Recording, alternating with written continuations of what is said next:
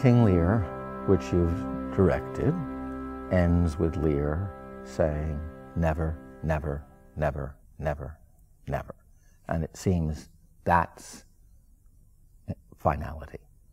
And then this writer goes on to a new genre. At the end of many tragedies that Shakespeare writes, there is some sense that a new order can begin.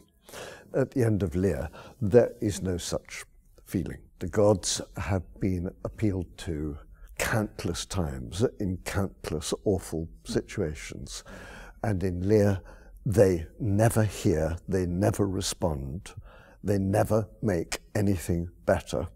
So, where does our great writer go after that?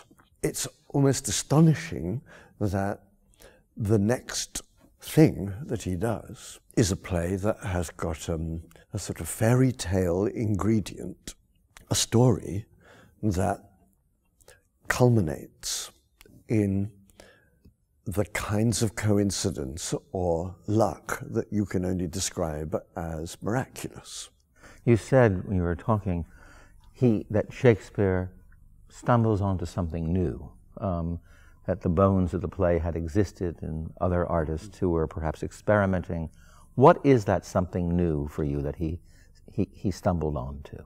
Returning to story theatre, that ingredient that he described so extraordinarily in Henry V, when the chorus says, it's not possible for us to do this without the involvement of the audience. We have to work on this together, and therefore the chorus says, let us on your imaginary forces work.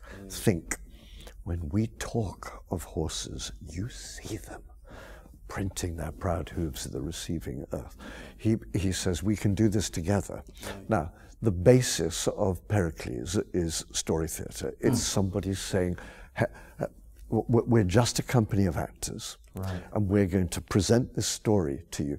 But if we work on this together, ladies and gentlemen, we can get somewhere with this. An event that is story theatre, but it involves all of those other disciplines of music and instrumental music, singing, dance.